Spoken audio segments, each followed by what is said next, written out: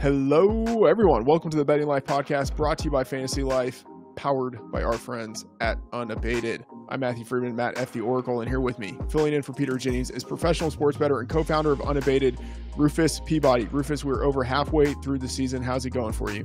You know, it's not been a great football season for me. I'm not doing a lot with NFL betting this year. I'm just not like originating sides or totals at this point. I still have my power ratings, but it's a pretty efficient market, and I think there's other opportunities that are better worth exploiting. But the college football has not been great for me. I'll be completely honest. So I'm hoping the second half of the season's a little better.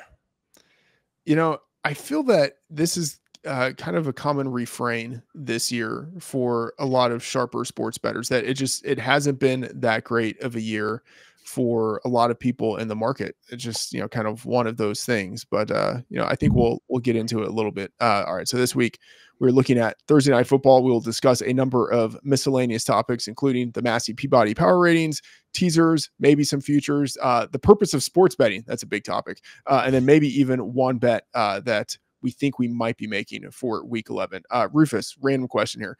Do you say miscellaneous or miscellaneous if you ever use that word? Miscellaneous. Miscellaneous. Right. I think that's the way it's supposed to be. Miscellaneous. I don't know. G. I've heard people say that like with the C, miscellaneous. Some people say it that way. Okay. It's spelled with the C, so people pronounce it. I don't like disc. Like if So anyway, all right. Thursday Night Football. Let's see. We have Ravens hosting the Bengals here, and this line is around 4 favoring the Ravens. 46 is the over/under. Is there anything that stands out to you with this game? Yeah, I mean, to me, that number doesn't seem like what I would expect. Right now, I think that the Bengals are getting, a pretty big boost due to the perception that they're a lot better than they were early in the season, and that Burrow was not himself, and so that because their numbers this season definitely don't support a line of -4. I mean, the Ravens are the top team in the Massey-Peabody rankings. Just based on our numbers alone, the power ratings, we make this line Baltimore -8.5. So I think there's value there at the 4. But again, we're not accounting for the fact that Joe Burrow was playing hurt early in the season, and the fact that presumably he's healthy now. Right. So I lean on the other side of this, and a lot of it is basically just throwing out basically all of what we saw from the offense. Not exactly before the bye week, but a lot of it before the bye week, before Joe Burrow was totally taken off of the injury report. The defense for the Bengals, I don't think is quite where it was last year. But a divisional game, these AFC North matchups always tend to be played a little bit tight. But I have this projected at 2.75. And a lot of that is basically under the premise that the Bengals are pretty much back to where they were last year, or they were in the preseason with the power ratings entry. And so if that's the premise, I think 4 is probably a reasonable number, but even then I have it projected a little bit under 3. So I will just imagine I'm on the wrong side of this if you're on the Ravens. But yeah, it's also just a situation where, in contextually, what, I would actually like your thoughts on this. Contextually, this feels like a Ravens, I wouldn't say Ravens fade spot, but Lamar Jackson is a home favorite, has always been given too much credit by the market, and Joe Burrow as a road dog has, just historically outperformed market expectations. And those are trends. And I know you wouldn't bet based solely on trends, but I do think that there is underlying data, just performance data, with those trends. I do think Lamar Jackson as a home favorite doesn't play up to the market expectations, and Joe Burrow as a road dog, with those circumstances, does tend to be, I would say, a little more gunslingery. And I think that probably helps their numbers. But do you have any thoughts on that dynamic? Burrow as a road dog, Lamar Jackson as a home favorite. I haven't looked into it specifically, but in general, those types of trends that I found tend to be, they can exist in the numbers. They actually, Burrow has very likely, as you said, has been very good in those spots, but that doesn't mean it's going to necessarily continue. And so that I would sort of tend to be a little bit dubious of that, unless there's a good, I think, narrative there where that I think would be backed up by numbers where other teams or other players in similar situations have actually had things like that persist. And so, to me, what's the difference between being a small favorite or a small underdog on these trends? Like, I don't know. Is Yeah. it, you said maybe it's a mindset thing, but at the same time, like, do you think the Bengals are coming in thinking they're huge underdogs? I don't know. I mean, most teams are thinking that, I mean, especially a team like the Bengals, I mean, I think they expect to win the game probably. And so I don't think it's the kind of mindset that maybe the Arizona Cardinals are going to have, like when they played the Cowboys earlier this year. Yeah. But yeah. Also going back to the Bengals. So I had the Bengals as the number 3 ranked team going into the season, according to the Massey-Peabody ratings. And we had them as the number 1 defense going into the year. And it really is their defense that's been bad. Their offense is 0.4 of a point worse right now than how we had them rated going into the season, but their defense has fallen from a plus 1.9 all the way to a minus 0.1. And they've been pretty bad across the board.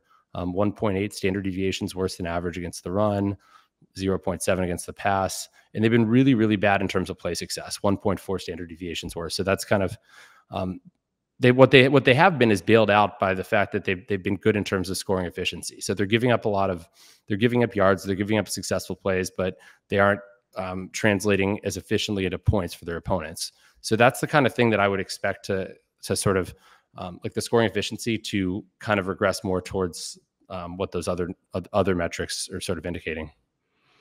All right. So a couple of things here. So one, I know that I feel like you used to be super into props. I don't know how into props you are anymore. Of course, when the Super Bowl comes around, I feel like you will probably get back in those prop streets. But for this Thursday night football game, one prop I do like, Keaton Mitchell under 36.5 rushing yards. I have this projected at 29. He had just 3 carries last week. I'm projecting him for 6.7 carries this week, but that still feels kind of optimistic given that they have a 3-headed backfield with Lamar Jackson also stealing some carries there. So 36.5 just feels like a number that's probably inflated because Mitchell has had super efficiency to this point of his career. But, even that is something that we couldn't project going forward. So taking the under there. One thing I would like your thoughts on the unders in primetime games, but then also just unders in general.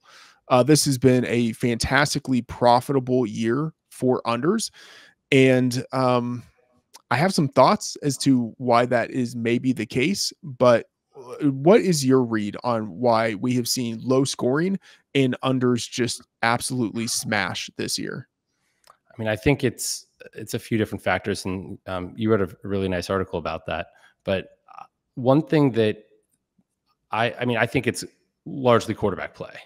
Mm-hmm. I think you have a lot of young quarterbacks, you have a lot of quarterback injuries, and you had this sort of golden era of sort of pocket passers, like prolific pocket passers that kind of has ended. I would say, like with Tom Brady's retirement. I mean, you had Brady, Breeze, Roethlisberger, Phillip Rivers, even Matt Ryan at some point. I mean, he Matt tailed Ryan, off, right? but Matt Ryan was good. Not Eli Manning, he doesn't count.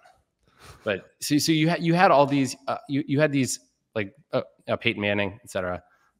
You had these prolific passers that have all kind of retired, and offenses have changed. And we had Kevin Kelly on Bet the Process a few weeks ago, who's famous for being the coach that never punts, and he was talking about how RPOs have also the proliferation of RPOs at younger levels has kind of stunted quarterback development in terms of reading defenses and stuff. It's kind of been an indirect effect, because if you have these athletic quarterbacks, this is what you can do now for them to be best, is RPO type plays. And so you work on that skill set, and you don't develop they don't get the experience reading defenses, being able to change plays at the line quickly. I mean, do you remember those Brady Manning games where both teams were playing no huddle back? It was Colts Patriots. Yeah. Going so fast, and it was just like they're doing it with their brains, and they have this ability to dissect the defense and get themselves in the right play. And so I think you have a bunch of young quarterbacks you have young quarterbacks, some of which have been very effective earlier in their career, because not because of the ability to necessarily dissect defenses in the way that a Brady or a Manning could, but because of their athleticism and their ability to make the one read or have an offense designed around their strengths. And so my opinion is it's a quarterback thing. Yeah, it feels like probably the super majority of this has to do with quarterback talent, because a lot of the other factors, I would say, defenses playing the too high shell. I think there are more incompetent play callers in the league than there used to be. And then I would say kickers have improved over the past decade. They're better at converting and they have more power. And so it's maybe just a little bit easier for coaches to say, hey, let's kick the field goal instead of let's go for fourth down. But if you had better quarterback play, I think that would change the formula a little bit. So I do think that quarterbacks, insufficient quarterback play is probably the main culprit here. I want your thoughts on the way of approaching low scoring and the unders. So again, this has been the most profitable year to this point for unders out of the past 20 years. And really, I think it's more like the past 30 years. And a lot of sharp bettors have been dismissive of this trend. Whereas like, I would say more squarish bettors have been like, oh yeah, unders, like, let's bang this and see how long it goes. And do you think that there's something about the way that sharps think? And I know like you can't say that like all sharps think the same, but do you think there's a way that sharps tend to think that would make them less likely to capitalize on this emerging trend, or maybe just an emerging trend in general? Well, I think they're going to be I think they'll be empirical skepticism. So skeptical unless they have data that kind of goes in a different direction or sort of shows something to be real at the process level. I think that's the big thing, the process level rather than the outcome. So it's not just the scores, it's what are the metrics underlying these scores. And so I would think that yes, defenses have, or I should say not defenses, but scoring has been down consistently, I think ever since the last 2.5 years, maybe. Yeah, since the pandemic, since 2020, there's been a steady decline where we've lost over that time basically a point a year. But I do think this season, I mean, I think there's been variance towards the under as well. And so I would advocate against kind of chasing that trend. I think that sometimes, I think in general, the public tends to overreact to these things. In general, the public does like betting overs more than unders, though. So, but primetime games, especially, that's an area where the public really generally does like betting overs, and so that would maybe be the area where unders I would expect to generally have more value, just overall, regardless. But the thing is, that's been the case. The market this year, yeah, the market knows scoring's been down. I would expect going forward, I wouldn't expect unders to be better than overs. I wouldn't expect overs to be better than unders. I assume the market is going to be fairly efficient in that regard, in the absence of compelling evidence otherwise. Okay. So my gut instinct is to say that you are right. And that's the way that I would be oriented on this. At the same time, people have been saying exactly what you said for the past year, and the unders have continued to hit. I just feel like, now if I jump in on the under train, that's when it'll stop. All right. Can I ask how much of it, if you look, how often has the over failed to get there by a point, a half a point, 2 points versus the over barely getting there, right? How much of it's mean versus median? A lot of it is median. It's barely missing. So that's the kind of thing that I wouldn't say is super predictive, right? The difference between a game that's total 42.5 going 42 and 43 is virtually nothing, yet one of them counts towards that under record and the other doesn't. Yeah. Yeah. It's fair, all right.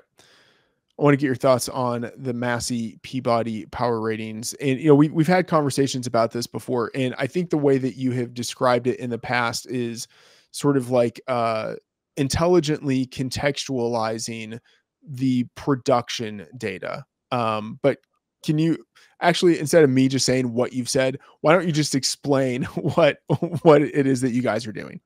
So we take data at the play-by-play level, and we at the most granular level we can, and we can try to contextualize performance. We look at how a team does, and not at the player level, just the team performance level. And we adjust for strength of opponent. We adjust for home field advantage. We adjust for game situation, i.e., garbage time is not worth the same. But we do it in a way that isn't just like, this is garbage time, this isn't garbage time. It's there's different situations that have more predictive impact, I guess. So everything is built with the goal of maximizing the sort of predictive power of the statistics we develop. And so I think that's it in a nutshell. We don't use super advanced statistics. We're using a metric for yards per rush, yards per pass, and then yards per play is a function of those. Play success, and then scoring efficiency, which is how efficient are you at translating yards into points. But I think what we do is contextualize those things very well and weight them by their predictive power.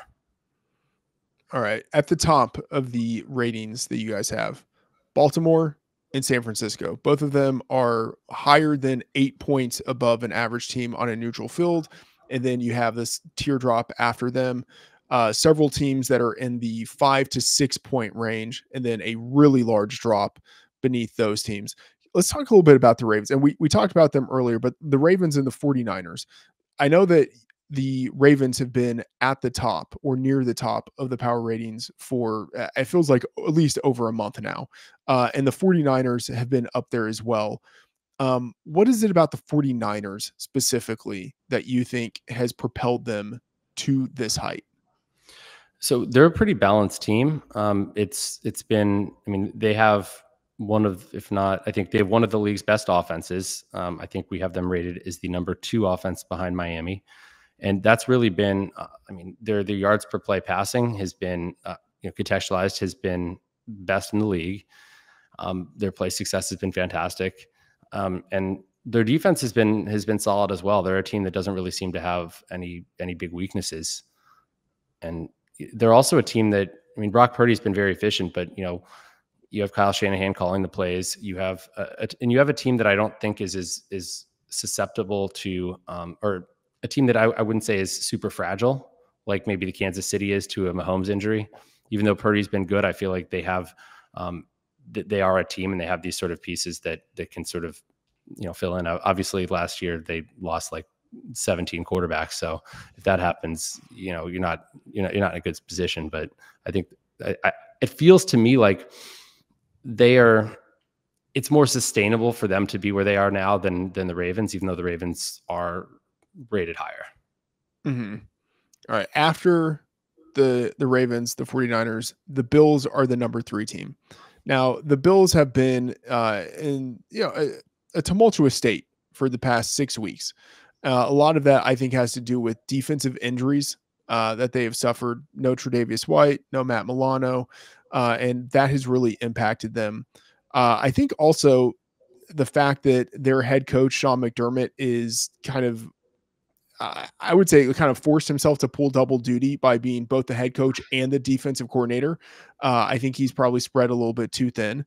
And then they just fired their offensive coordinator, Ken Dorsey, who I don't think was doing a bad job. Like, he probably could have been doing a better job, but this offense, I don't think has really been the problem with the team. They turned the ball over quite a bit, but that feels like it has more to do with randomness and with Josh Allen than with Ken Dorsey. But what are your thoughts on the Bills here? Obviously, it looks like you guys are still pretty high on them, having them number 3 overall. Very, and that's almost all the offense. We think their defense is we still have their defense rated as an above average unit, and I think a lot of that is, some of that is still prior. Like they've dropped a half a point off of where they were going into the season, but their offense has improved. Actually, it's overperformed where we had them in week 1. We had them at week 1 as 3.5 points better than an average team. Now we have them as 5.5 points better. And so, as you said, yes, it's been turnovers and things like that. But in terms of they're very efficient at moving the ball, or in terms of play success, which, they haven't been as explosive as they have in the past, but they've been very efficient, and that's kind of what we think drives performance more consistently moving forward. I want to ask about the Cowboys and the Dolphins, who feel a little bit like versions of each other. The Cowboys in the NFC have been dominant as favorites. I think 6-1 against the spread as favorites. And then something like I mean, they haven't been a Owen. dog often. Right. But like in the games where they have against the Eagles, against the 49ers, lost both of those games, lost against the spread in both of those games. And similar situation with the Dolphins, who have absolutely steamrolled teams that they've outclassed, and then as underdogs, they've underperformed expectations. So it feels like, I won't say like paper tigers, but teams that are kind of bullies when they have the edge, and then can't really stack up whenever they don't have the edge. What are your thoughts on those two teams?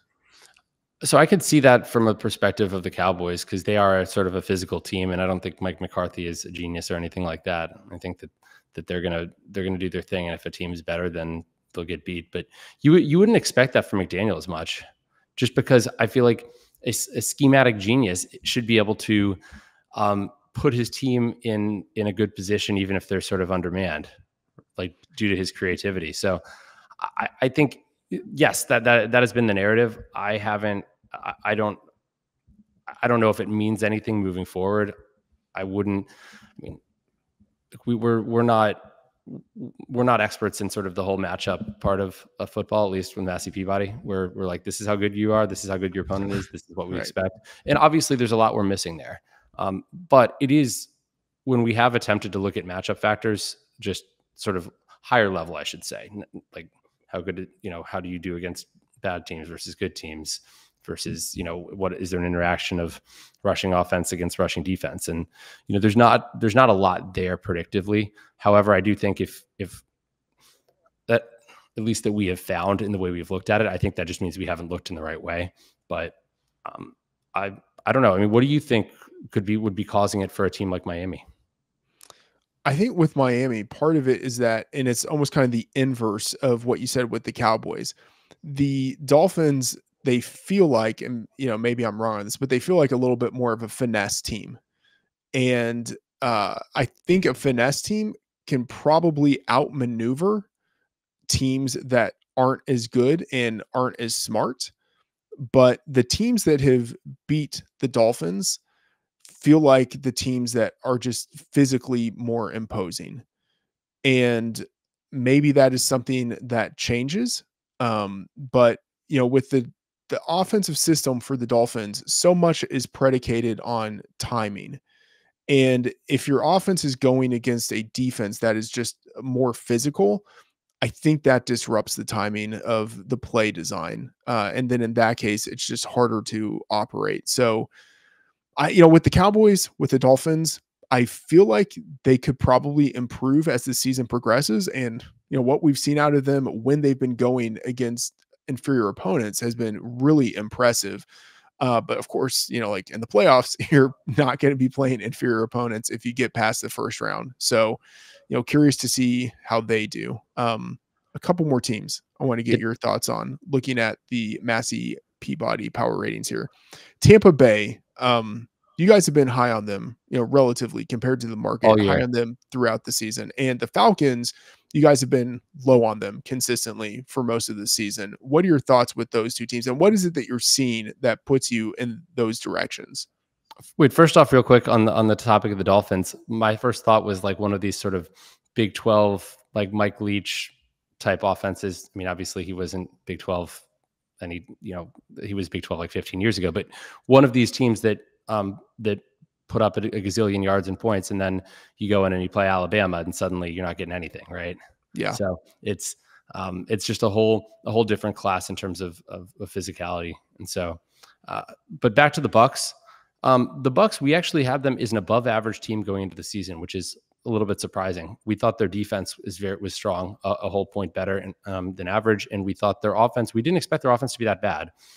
Only about 0.3 of a point worse than average going into the season. Part of that is we didn't think Baker Mayfield was that bad a quarterback. And I think he's kind of, I think he has, he's proven that out a little bit. I mean, he may get we'll see what kind of deal he gets in the offseason. He hasn't played poorly. And Tampa has been a decent team on offense. They haven't been great, but actually well, they're 1.9 points worse than a league average team on offense, but their defense has been even better than we thought. And so, just because you don't have Tom Brady doesn't mean the whole defense is going to drop off.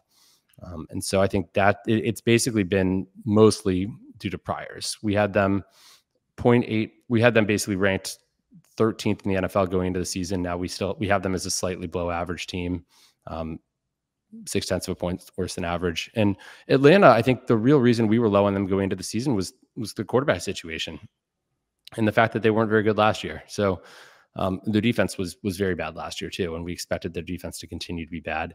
But the quarterback situation with Desmond Ridder, we were not overly impressed with him coming in, and I think he's shown that he's not been very impressive. I mean, I think Heineke's better for them right now in the short run, although he's hurt, and we'll see what happens there.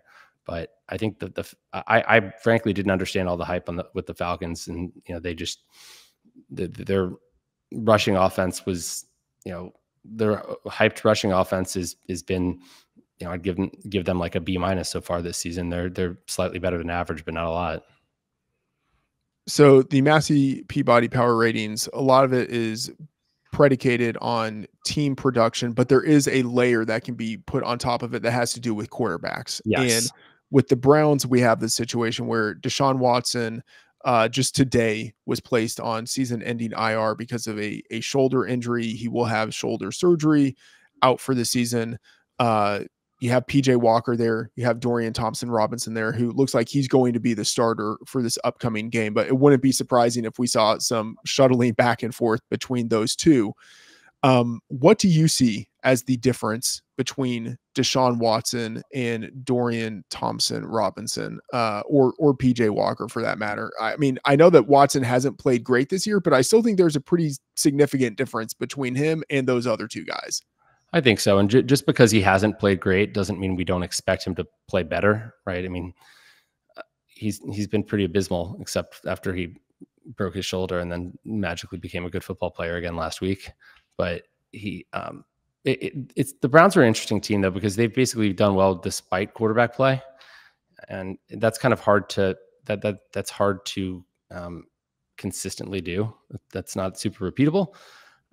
Their defense has been amazing. It's been the best defense in football. Actually, we have Kansas City's rated slightly higher. I stand corrected, but I definitely show it as a substantial downgrade at this point, despite the fact that Deshaun has not been good. And I think a lot of that, like we're going to be low on quarterbacks that don't have a ton of experience and are not high draft picks generally, because like historically they don't come in and set the world on fire. Like this is based on what that drop off typically looks like. And so that's where we're at. Like we still rated Deshaun Watson as a slightly better than average quarterback in terms of what we'd expect from him moving forward. I actually ran the ratings with PJ Walker, and we have Walker as about a 3-point downgrade there. Okay. Interesting. I have with Deshaun Watson to Dorian Thompson-Robinson as a 4.2 point downgrade. Does that feel like it's in the right vicinity? It does, but I feel like this is one of these situations where it feels like my downgrade is too high, just given the way Cleveland plays. It's not super predicated on quarterbacks. They're playing slower. It's these sort of defensive games where they're not asking their offense to do a lot. So in a way, if they had a bad offense and we're playing like, I don't know, or sorry, if they had a bad defense and let's say a team like Miami, like, yes, it's going to have a much bigger impact. Yeah. At least that's not my numbers saying that, but that's my intuition. All right, let's talk about teasers. At Unabated, you guys have the teaser tool, which allows people to go there to kind of play around with the odds and to see where they have various edges. And, based on the research a long time ago by Stanford Wong, 3 and 7 are the key numbers. It feels like those are kind of the only numbers that matter for 6-point teasers versus like, say, 7 and 10, where you don't get the same value as if you're going through 3 and 7. But I would kind of like to get your thoughts on teasers in general. Do you do teasers? Do you think there's an optimal way to do them? Is it basically only 3 and 7 with games that have low totals? Give us kind of the teaser perspective.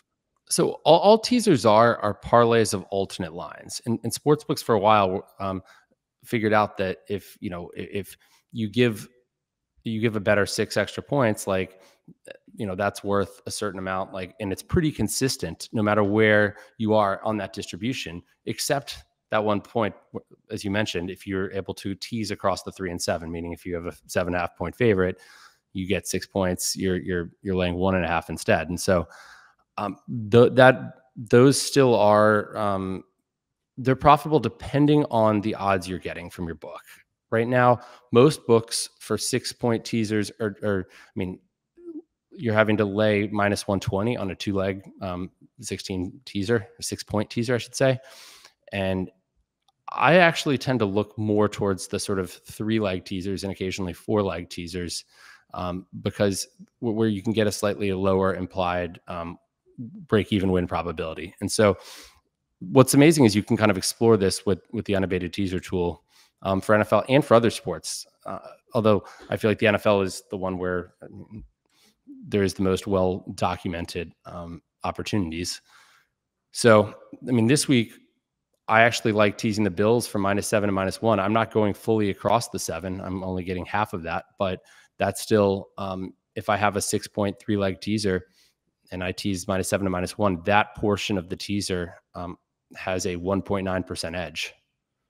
And so there's not a ton of games this week that sort of fit the criteria, but there are 4 or 5. And so like there's Buffalo, Minnesota from 2.5 to 8.5, Philly from +3, if you can get them +3 to +9.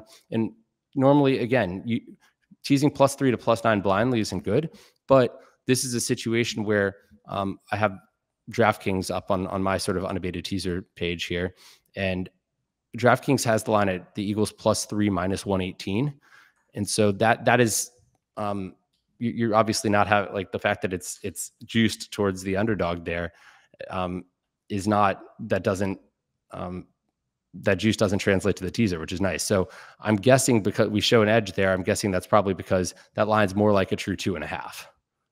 And so the Unabated teaser tool uses the fact that, like, okay, you're getting a slightly off market price here. That's actually worth something. And that helps you find an edge. And so there's a few teaser not parlays, sorry, but a few 3-leg teasers that I'm targeting for this week. But Matt, I'm going to wait. I'm not going to bet these immediately, just because whenever you're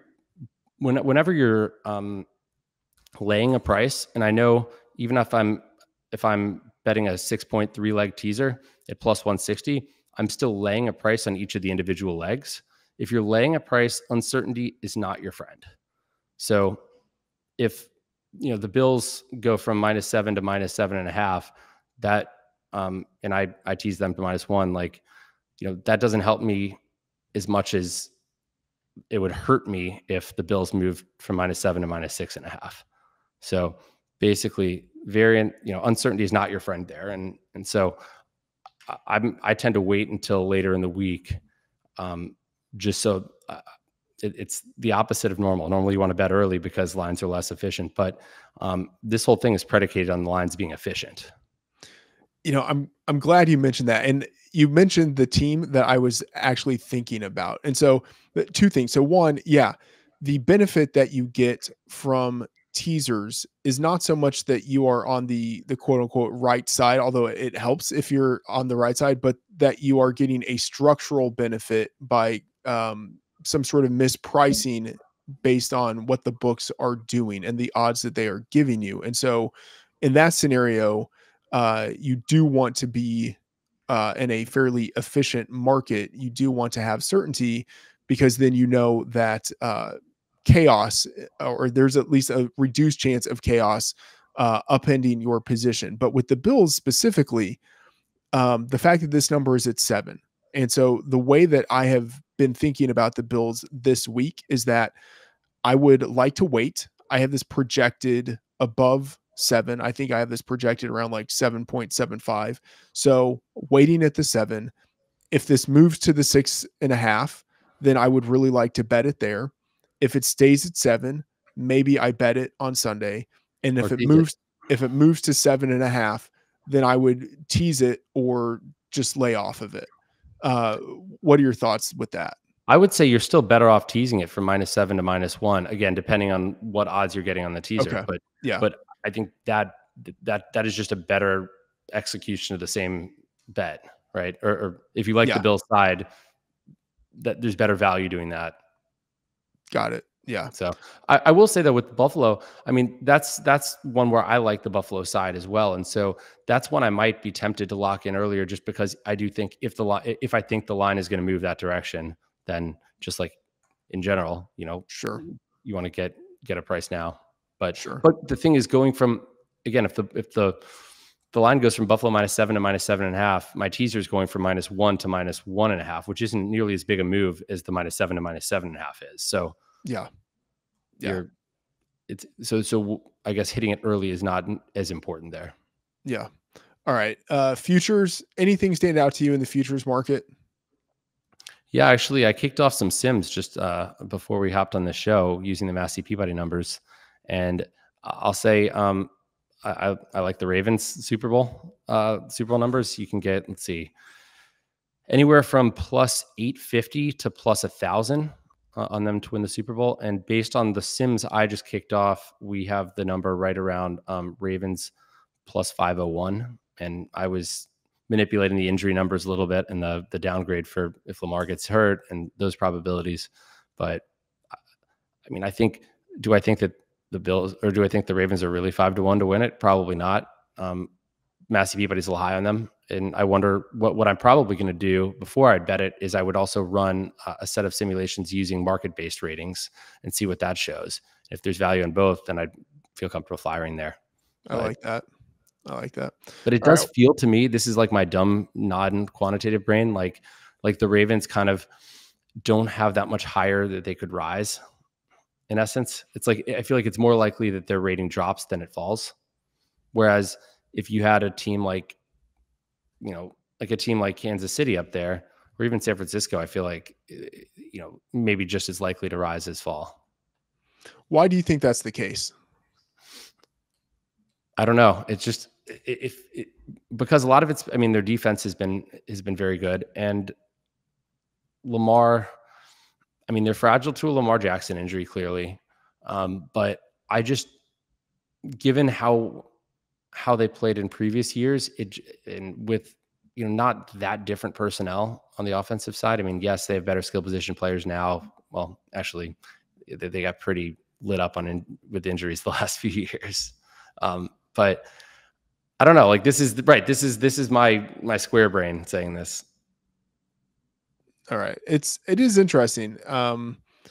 They have a matchup on Christmas Day, Monday, Christmas Day, week 16, on the road against the 49ers. I feel like that game could tell us a lot about this team, because that really is the one premium team. And then I guess the Dolphins the week after that. But the 49ers, that really is the only top tier team that they are playing for the rest of the season. So I feel like that will be a pretty significant game just in terms of the evaluation of this team. And, hopefully both of those teams are healthy for that game. I want to ask you a question, kind of bigger picture question about, I'm putting this under sort of the rubric of like the purpose of sports betting. There was a discussion on social media earlier this season, and I think it was started by Spanky, who said something like, the best sports bettor is the one who wins the most money. And I think this touches on the questions of just like, what is the purpose of sports betting, and like, what was the purpose of making money? But like, how would you, I guess there were going to be a couple of questions here, but sort of big picture, how would you determine criteria? If someone came to you and said, Rufus, help us determine who the best sports bettor is in the world, how would you go about the task of trying to determine who that person is?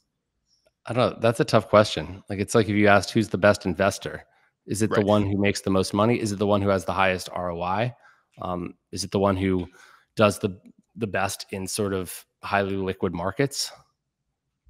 I don't know the answer there. I disagree that it's the person who wins the most money, because, I mean, different people got into sports betting for different reasons. And, for me, it was believe it or not, it wasn't about the money. It was about the intellectual challenge of it. And I'm a competitive person, and I like winning. And so sports betting was a great outlet for that. And I had this scoreboard. And so for me, if I would rather make less money, but do it in a way that I enjoyed it. But maybe that makes me not as good of a sports bettor. I don't know. But I don't think it's just because you're someone who's wagering more money makes them necessarily a better bettor. So Right. I don't know how I define it. I mean, you could say, okay, market impact, which is going to be a function of your sort of market influence and your bet sizing and ability to scale things. Like Spanky, Spanky comes from approaches things from a different perspective. He's coined the term top-down bettor. Spanky's very good at kind of coining these words. They get, like top-down, betting partner, top-down bettor, rather than like agent and steam chaser, right? But like the way he does things works for him, but it's not a way that, to me, that's not the same sort of challenge. Sorry, I'm not really answering your question here. No, it's a tough question. It's not exactly like what is the meaning of life, but like it's kind of akin to it, because like it does touch on the idea of like what is the purpose of money? Like what is the way in which you want to spend your time?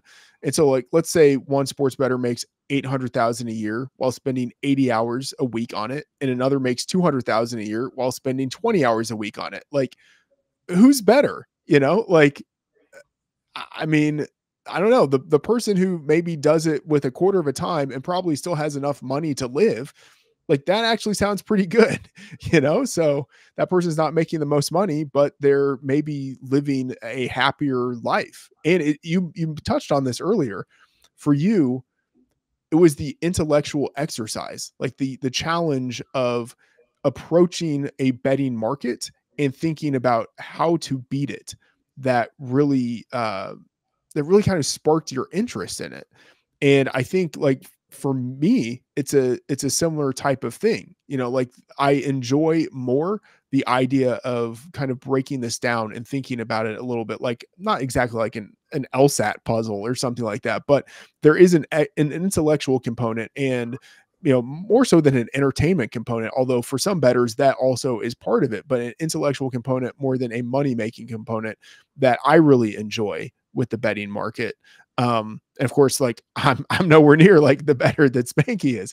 All right. But I don't know if I actually want to be either. Like, I don't know if I would actually enjoy spending my time the way that Spanky spends his time. And I think that actually is kind of an important thing for people to think about. And Spanky's nowhere near the handicapper you are. Well, I would probably disagree with Spanky's not a handicapper though. That's the whole point. Yeah. So I think it's about you get to choose your own identity, what you value, and how you spend your time. Yep. Yeah. All right. Week 11 bets. I want to kind of close out with this. You talked about the Thursday night football game. You do like the Ravens at -4. Looking ahead, and you also talked about the Bills, interested in teasing them. Is there anything else that stands out to you? Not to say that you've definitely bet it at this point, but it's a line that catches your eye that you might be on it is off. I'd say the Bears +9 with Justin Fields slated to return. I mean, I knocked them a good amount with Tyson Bagent. Am I saying his name right? Yes, the Bagent of chaos. Right. I mean, part of it is like, if they overperformed with him, some of that is going to be based on him being better than I expected, but also some of that's the fact that the team is the team around him as well. And so it's almost like now we sub in this quarterback who we expect to be this much better. And so let's see if that transfers over. And so, I mean, I show a pretty big discrepancy here. I make the line about 5.5. But I'm also a little bit low on the Lions. So I think that's part of it. I have the difference between Justin Fields and Tyson Bagent as around 3 points. Does that feel accurate to you, or does that seem a little bit low? Let's see. I'm pulling up my number. Let's see what we had last week. I kind of actually thought Fields might return last week, but I did too. So I have it at 3.8 points. Mm-hmm. Yeah. This is a number that is interesting to me, and it did touch 10 earlier in the week, and that would have been a great time to get it. But it does feel like this could continue to move towards the Bears as we get closer to kickoff. I don't see this going back the opposite direction. Yeah, I mean, it's a divisional game. It's yeah. I mean, I kind of agree with you there. All right, one line that stands out to me, the Steelers, and this line has just continued to move towards the Steelers. It, earlier in the day was +2, +2.5. Now it's +1 in a lot of places. It would not surprise me if this actually just ended up flipping at some point to the Steelers being favored, with Dorian Thompson-Robinson slated to start for the Browns. But the Steelers have been one of the league's luckiest teams. Yeah. Luckiest teams. Just in terms of, I mean, you look at their point differential, the turnovers they get when they get them, everything like that. But it's a divisional game, AFC North, which means I think it's going to be a tighter kind of contest. And the Browns with Deshaun Watson, I had them power rated as the better team. Now I don't think that's the case. And then this is just a situational spot where historically Mike Tomlin with his voodoo magic has done well, and Kevin Stefanski has done poorly in division. He's done poorly as a favorite, and as a divisional favorite, he's 2-8 against the spread. This is just kind of like the exact time in which Stefanski tends to turtle up and not do what he should be doing on offense. So very much on the Steelers in this spot. And, again, I imagine that this number kind of moves in only one direction, and I don't think it has met resistance yet. So again, wouldn't be surprised if this ended up with Steelers being favored. Any thoughts on this game, Rufus? I make Cleveland a slight favorite, about a favorite of 0.7 points, again, just because of the injury there. But it is interesting that Pittsburgh is the team that has been like extremely, extremely fortunate. They're 6-0 and one score games this year, yet they're being a little bit undervalued here. Yeah, I mean, and the Steelers, they also feel like a team that could continue to actually improve as the season progresses. Like, I don't see how their offense really could be much worse, but they have a good defense. Maybe Kenny Pickett in his second year, the second half of the season, maybe he improves a little bit. And so the team actually maybe kind of grows into the record that they have. Well, so what's interesting is their defense actually hasn't been that good in terms of on a per play basis. I mean, they're almost a full standard deviation worse than average against the run, and 0.69 standard deviations worse against the pass. But they have been the number one team in football in terms of defensive, or number two team, sorry, in terms of defensive scoring efficiency, which is basically like they're getting the stops in the red zone. They're teams are missing field goals against them. I don't know if that's the case, but you know what I mean? Their points allowed doesn't really match what they're giving up per play. So I mean, if they can keep doing that, then more power to them, but that's kind of pretty hard to sustain given the per play metrics. Yep. All right, Rufus, this was awesome having you on the show. I believe that at Unabated, you guys are doing a seminar on sports betting. Maybe I'm wrong on that, or like the exact timing of it, but I think is that coming later today? I'm not sure the timing of that, actually. Okay. I guess I should put that in the outline. So I could have asked a better question. You could have given a better answer, but I do believe that is later this afternoon. And do you think that will be available for people to watch afterwards, or do you have to be there as it's happening? So this is not my department, so I can't tell you that, unfortunately. I do I not asked know the that answer question, to the and then I asked a bad follow-up question. No. All right, what do you guys have? Would know. What do you guys have going on at Unabated that people should check out? We have a lot. I mean, we have an odd screen with amazing tools to help you find positive expected value bets. And we have the whole edge rusher, which essentially is going to find all these different bets based on market inefficiencies. So like derivative type bets. We have the NFL season simulator, which I sort of demoed by running power ratings and finding futures value today. So we basically have a lot of tools that can help you get the most out of your betting ability.